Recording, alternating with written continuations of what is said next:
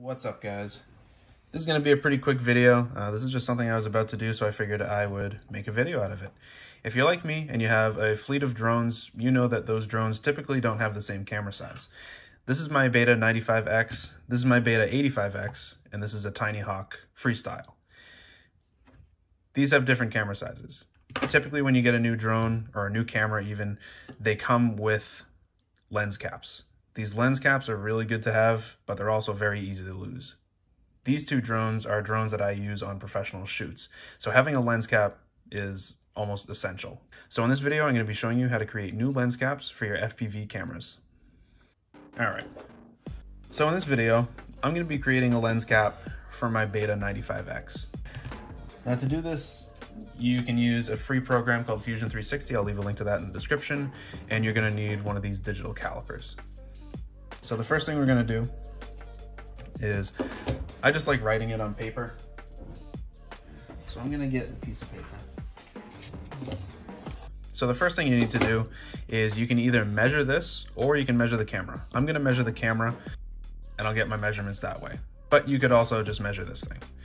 Make sure this is on 0. And now just see how wide it is. So we'll say 12. And the measurement was 12 millimeters. So now what I'm going to do is I'm going to measure the thickness of the lens.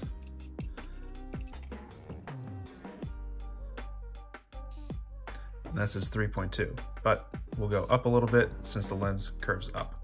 So we'll say 4. Now I'll just draw the lens on its side, just like this to represent it. I'm not that good at drawing, whatever, dude. And now the height was 4 millimeters. And the thickness for the edge that goes around the camera, I'll just make 1 millimeter. 1 millimeter. You don't have to draw something as simple as this, but typically I try and draw whatever I'm trying to recreate. Makes it a little easier. So now I'll hop on over to Fusion 360. I'll leave a link to this program in the description. You can download this for free and design pretty simple stuff. So here's Fusion 360, and what I'm going to do is I'm just going to save this as a new project. And we'll call this lens cap.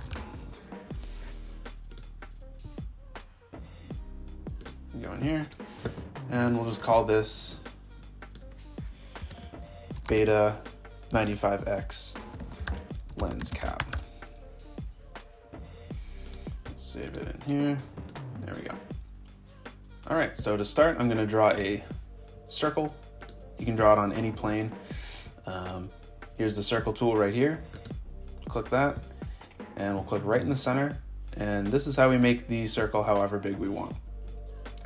So on the piece of paper, I wrote down 12 millimeters. That's how wide the lens is.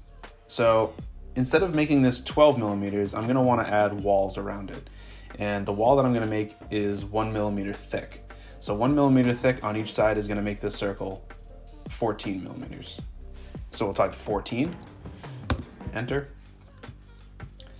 And now finish sketch. This is the part that's gonna protect the lens. So we can extrude this. I like to keep things at least 1 millimeter thick. So we'll do 1, and there we go. Now what we can do is center this. I'll zoom in a little bit. Now we're gonna just do the ring that goes around this. So I'm going to create another sketch. We're gonna draw it right on top of this. Now we're gonna do a circle that is 12 millimeters. Now what I'm going to do is I'm going to draw another circle that is 14. So now that gives us an outer ring that is 1 millimeter thick. So what we can do is we can click this, and now we can extrude that up. Now the thickness that I had for the lens cap was 4 millimeters. So I'm just going to try that. There we go. And that's it. Now I have a lens cap. So let's save it and print it and see how it looks.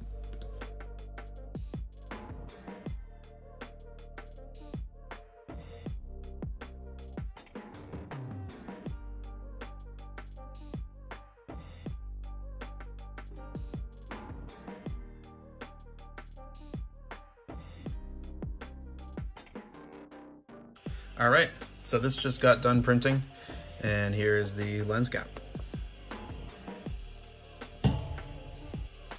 So here's the original one, and here's the 3D printed one. They are literally the exact same size. So let's see how it fits on the drone.